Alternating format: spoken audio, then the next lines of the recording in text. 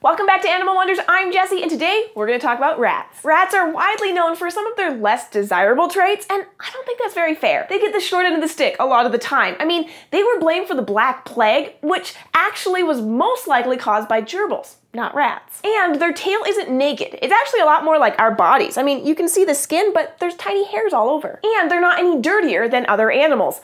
They clean themselves more often than a cat. Since I'm quite fond of our little rat friends, I would like to share some more enlightening information about these intelligent, highly adaptable rodents. Here's our what, where, how on rats.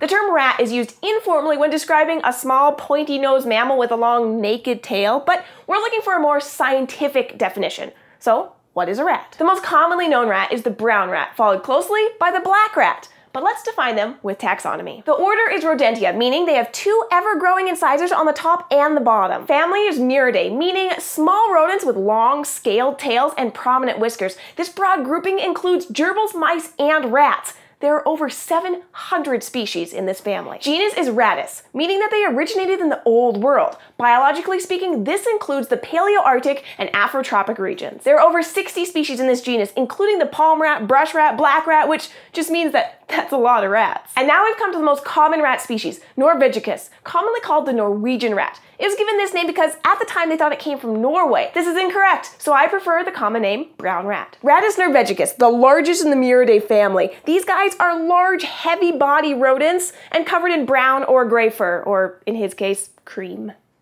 Naturalists have determined that the most likely origin of the brown rat is from Asia, more specifically northern China and Mongolia, and records suggest that they may have been present in Europe as early as 1553. Brown rats became established along human migration routes, and they displaced the once common black rat due to their larger size, more aggressive behavior, and their ability to adapt to human habitations. And they followed humans everywhere. By the late 1700s, they had reached every continent except Antarctica. Rats are amazing survivors. So rats are considered commensal because they derive benefit from humans while humans derive no benefit or harm from rats. Fast forward to modern times, rats have gone from sneaking into caravans and stowing away on ships to being welcomed into human homes as pets. Though they are still prevalent in the wild, living in large colonies, breeding rapidly, and taking advantage of every environment that they can survive in. Humans have bred them extensively and selected for very specific traits, which has resulted in a wide variety of colors, patterns, and physical morphologies. Take Pim's, for example. His color and pattern are beige and hooded.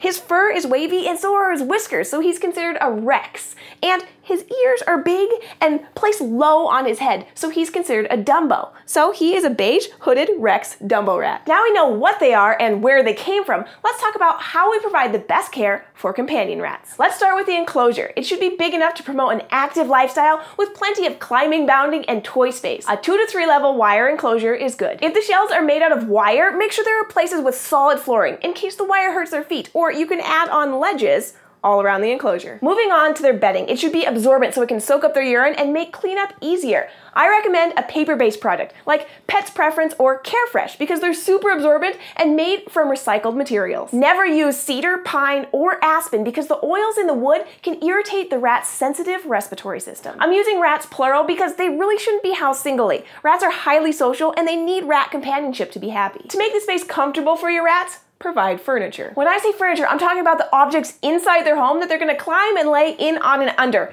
Huts, hammocks, and couches are great. Next, add the toys. You're gonna want to give them something to chew and gnaw on because they have ever-growing teeth. Their teeth can grow up to 5 inches in 1 year, so this is really important.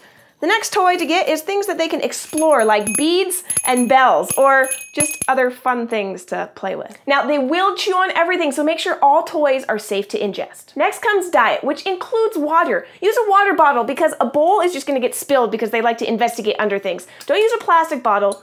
Use a glass one because, like I said, they like to chew. Their food diet should focus on balanced nutrition and incisor maintenance. I recommend something called the rodent block or lab chow. It's the most complete diet for rats, and if fed alone, it will keep your rats nutritionally healthy. You can also supplement their diet with veggies, nuts, seeds, and grains, and occasionally a small sweet treat like fruit, but only in small amounts, and I mean small for a rat. not for a human. And now to interact with your rat. Place your hand inside their enclosure and just let it sit there. Rats are naturally curious, but they're also cautious. When they feel safe and confident, they will come and investigate. Once they're comfortable with your hand, you can touch and stroke them. Younger rats often like playing chase and roughhouse with your hand, while older rats often enjoy calmer interactions. Pick them up by wrapping your fingers around their body, lifting them up, and placing them on a flat palm. Then just let them explore wherever they want to go, your arms, shoulder, lap, or legs. Rats are intelligent and can enjoy human companionship. They can be clicker trained using positive reinforcement, and you'd be surprised